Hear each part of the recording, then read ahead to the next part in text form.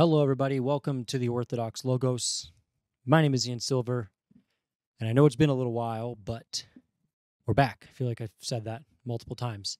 I'm back from my trip to St. Herman in Platina, California. I went out there with Father John Valadez from Death to the World for Father Seraphim Rose's 40th, I guess you would say 40th year anniversary or commemoration of his repose.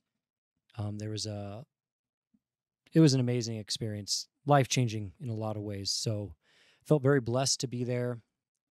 Thank you, Father John, for inviting me out, and thank you to the monks there at St. Herman for welcoming us and everybody else. There was the Iveron icon, the Iveron Myrrh streaming icon was brought out for the liturgy of Father Seraphim Rose.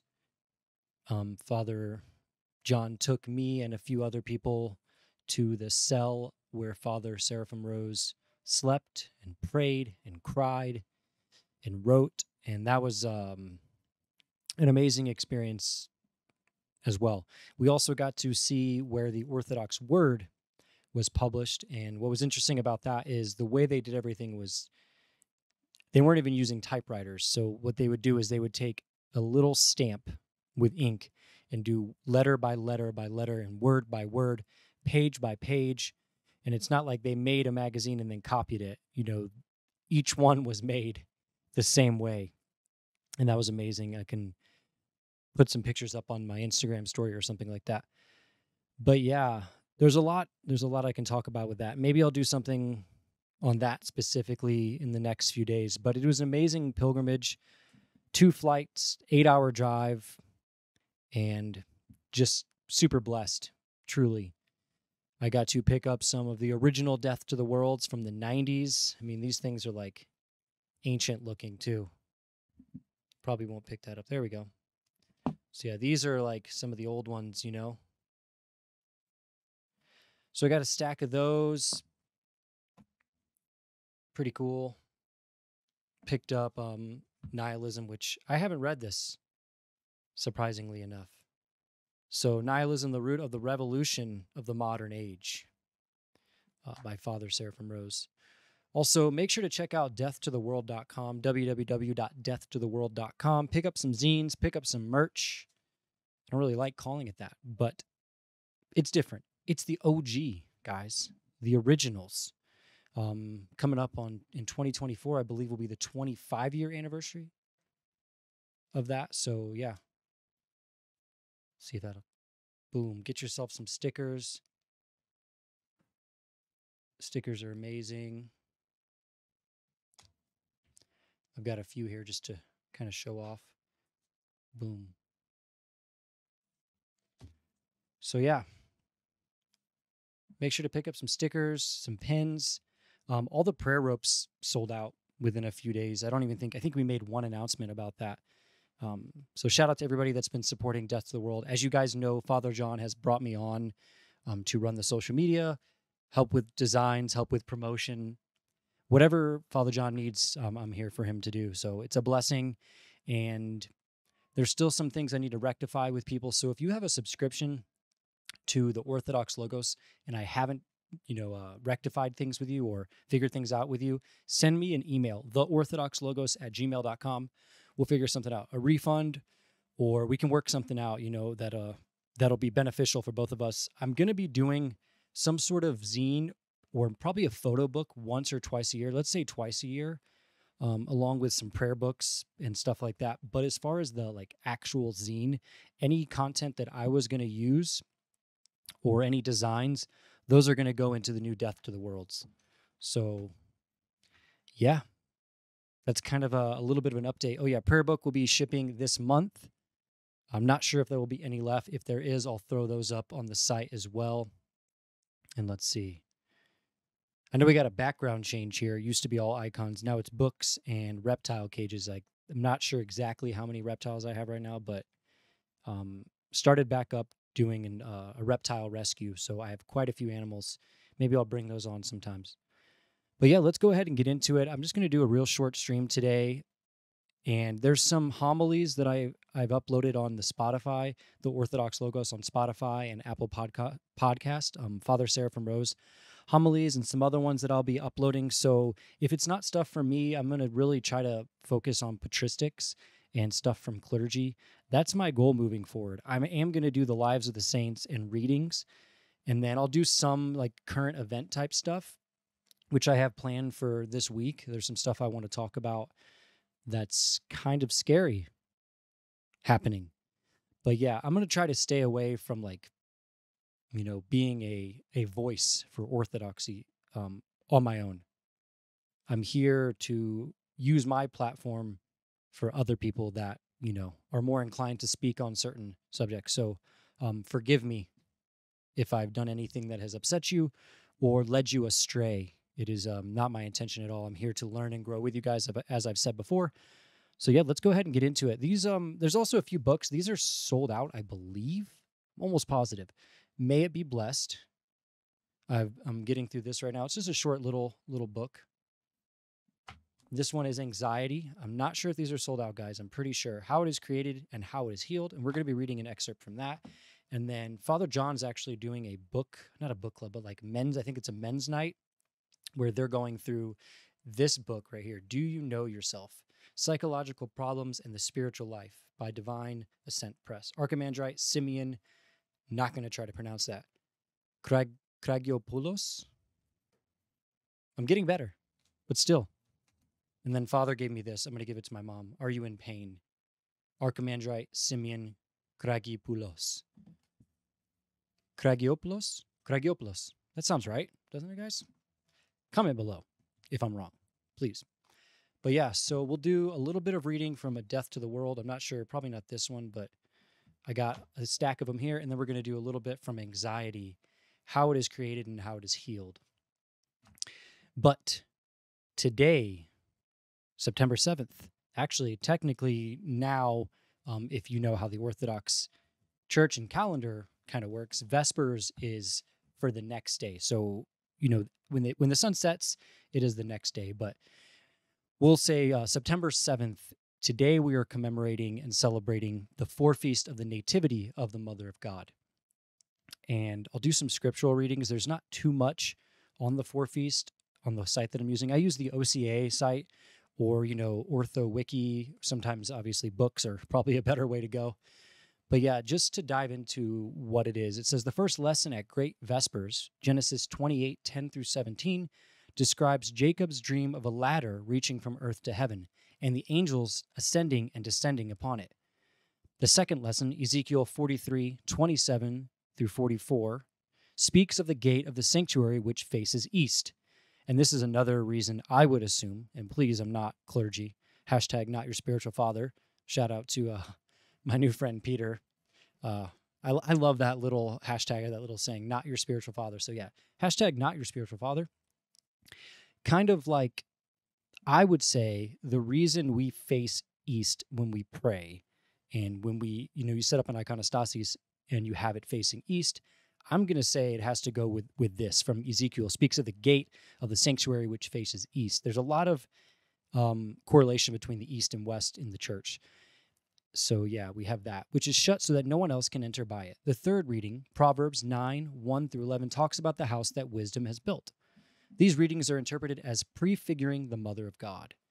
Also, the Jacob's ladder, I'm not sure if that has to do with the ladder of divine ascent, because it says, a dream of a ladder reaching from earth to heaven and the angels ascending and descending upon it. If you've ever seen that icon, it's a scary one. It really is. It kind of shows that even the most pious monks or monastics, you'll notice that they're falling from the top of the ladder. As they reach the top, there's ones that are falling at the top, falling at the bottom, and that's a great representation of the spiritual life of an Orthodox Christian. It's like, we can go all the way up this ladder, and it's very easy to fall. So yeah, that's a scary icon. It's one of my favorite icons. I don't have it yet. I've been looking for a good hand-painted one. There's also some amazing hand-painted icons at St. Herman. I was like, I'm going to get one of those. And then a guy next to me asked how much it was, and it was like $5.99. Absolutely beautiful.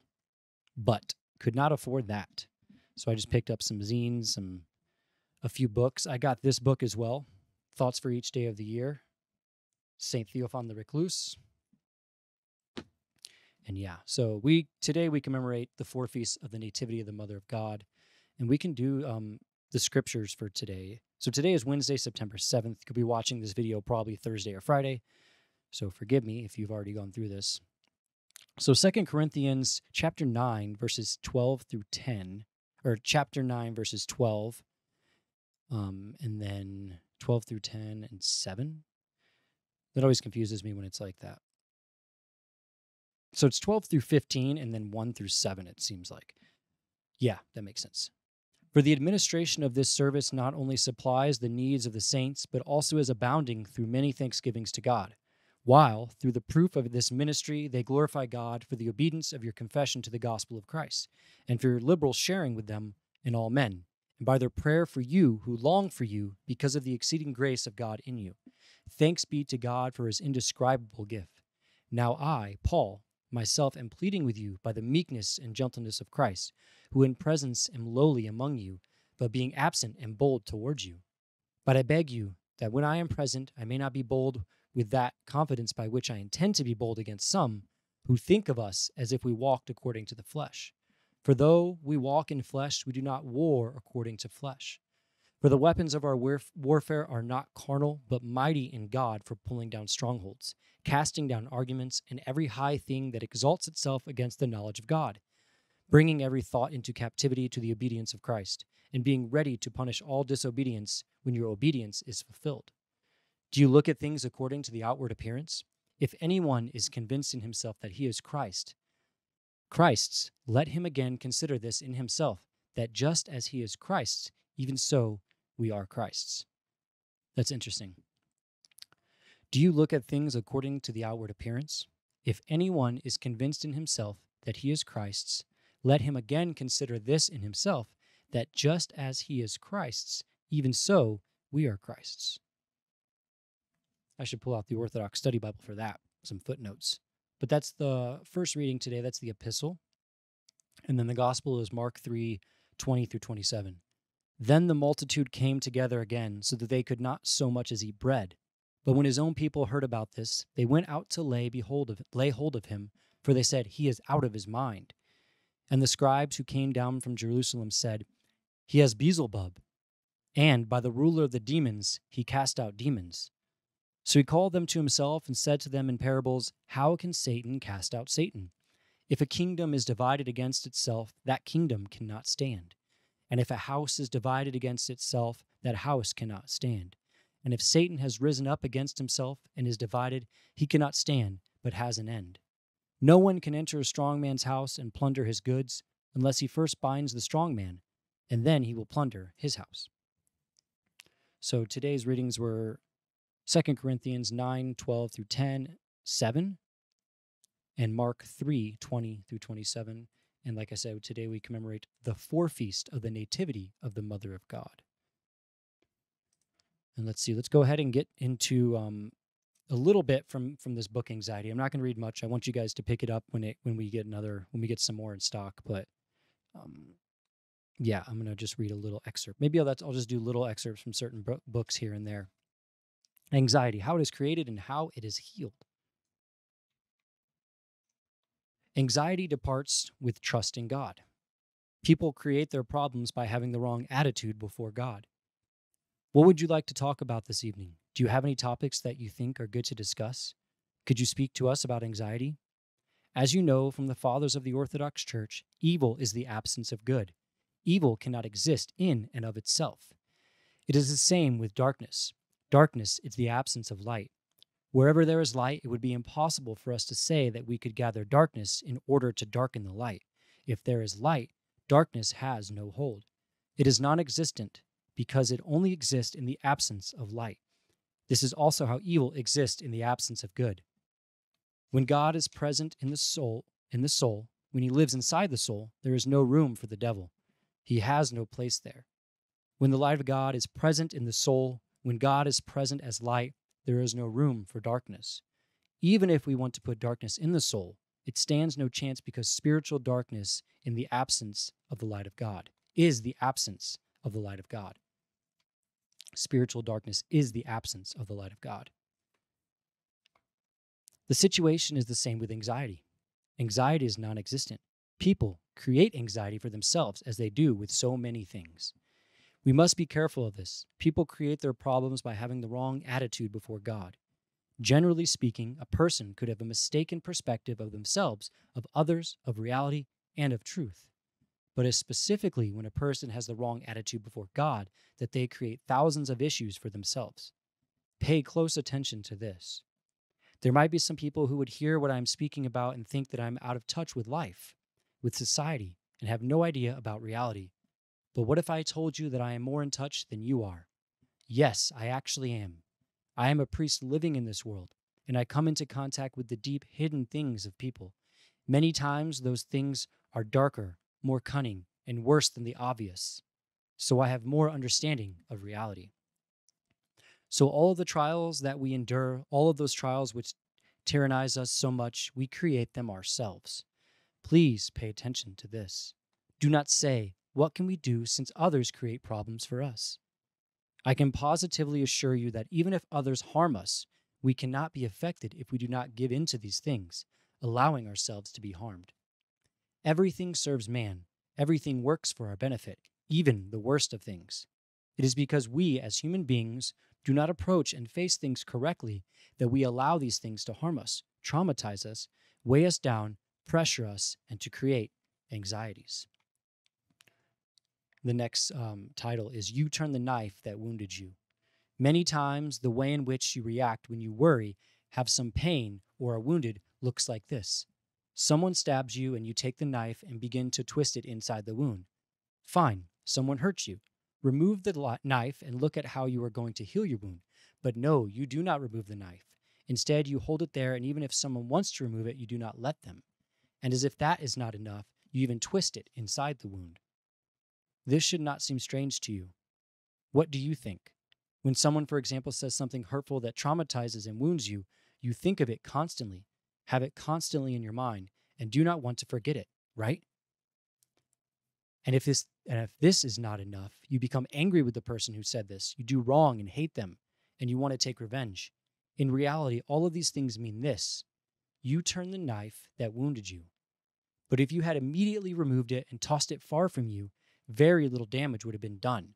You turn the knife and in no way want to remove it. Who is mostly to blame now? Fine, someone hurt you. That is their business. But if that person is to blame once because they stab you, the fact that you hold on to the knife and do not remove it, and even turn it, makes you to blame 100 times, 1,000 times more. It is true that the evil began from what the other person did in the beginning, but if we analyze this and look deeper, we will see that we also contributed to the situation. No one is completely innocent. God loves us. He protects and covers us. He does not leave us at the mercy of others. If God allows us to suffer something, it means that we need it, and we can take the situation and say, Lord, since this situation happened, I must have needed it. Something was not going right in me, so I am the deeper cause. Forgive the person who hurt me and what they did. From then on, we will confront things correctly and not turn the knife inside our wound. I can tell this is going to be a great little book. Anxiety, how it is created and how it is healed. So yeah, hope you guys enjoyed that little excerpt. Let's see, we'll do one more short reading from one of these Death to the Worlds. And we have a new issue coming out. Father is just finishing it up. It's a big one. So we're trying to figure out if we're going to change that into 2 or if it's just going to be a big one. We briefly talked about it, but let's see. Forgive me while I try to find something. Make sure to like and subscribe to this. Please share it with your friends and family. And if you feel called to, there is a donate button on the Orthodox Logos that helps continue with the mission. Also become a Patreon member, www.patreon.com/theorthodoxlogos, and become a Patreon member, more importantly, to Death to the World. Forget about me. If you can become a Patreon member to Death to the World, that's what I suggest. If you can do both, glory to God. Let's see. We can do... I kind of like these little excerpts called Lovers of Truth right here. So I'll read one of those. I'll read all of them actually. Lovers of Truth. If you love truth, love silence. This will make you illumined in God like the sun and will deliver you from the illusions of ignorance. Silence unites you to God himself. St. John Climacus, 6th century. How difficult is this, to love one's enemy? Oh, how difficult. One must devote one's entire life to learning this. But in such a love, a man comes to resemble the crucified God. Hieromonk Gabriel. I'm wondering if that is Saint Gabriel, Ugabadze. I'm not sure. Hieromonk Gabriel is what it says, though. And I'm not sure when this issue number 4, 1994. I think he was canonized in 95. I could be wrong. I'll look that up. This is the surrender. To accept to be cut to pieces, and yet every piece belongs to God. You are free then. And this is from Mother Teresa. Everybody who loves truth must not only take note of the signs of the times, but also follow these observations to their logical conclusions. Archbishop Theophan of Poltava. Whoever wants to hate the world must love God with the innermost depths of his soul and acquire a constant memory of him, for nothing can more strongly urge a man to renounce everything gladly and turn from worldly things as from dung. Saint Simeon the New Theologian, 10th century. Sound reason not only demands that we do not heed those who did or thought anything wrong, but it requires that the lover of truth must choose in every way to do and say what is right, even when threatened with death, rather than love his own life. Saint Justin the Martyr, 160 AD. Glory to God for all things, guys. So yeah, that's going to wrap it up today. I have a few things I need to do. But yeah, we're back for the 5th time, 6th time, however many times I've said this. Make sure to check out deathtotheworld.com. And yeah, that's it. I'll be back in a few days. I have some ideas for the next stream. Nathan's out of town. We are going to be doing some stuff. It won't be as regular as it used to be. We both have a lot going on, but I do miss him. I hope to see him soon. I know he's been on the road a lot, so I'm sure he can't wait to be home for a more extended period of time. But yeah, guys, glory to God. And let's end this with a prayer. In the name of the Father, and the Son, and the Holy Spirit. Amen. Our Father, who art in heaven, hallowed be thy name. Thy kingdom come, thy will be done, on earth as it is in heaven. Give us this day our daily bread, and forgive us our trespasses, as we forgive those who trespass against us. And lead us not to temptation, but deliver us from the evil one. For thine is the kingdom, and the power, and the glory of the Father, and the Son, and the Holy Spirit, both now and ever, into the ages of ages. Amen. Lord have mercy, Lord have mercy, Lord have mercy. Through the prayers of our holy fathers, Lord Jesus Christ, our God, have mercy on us and save us. Amen. I'll see you guys soon. Godspeed.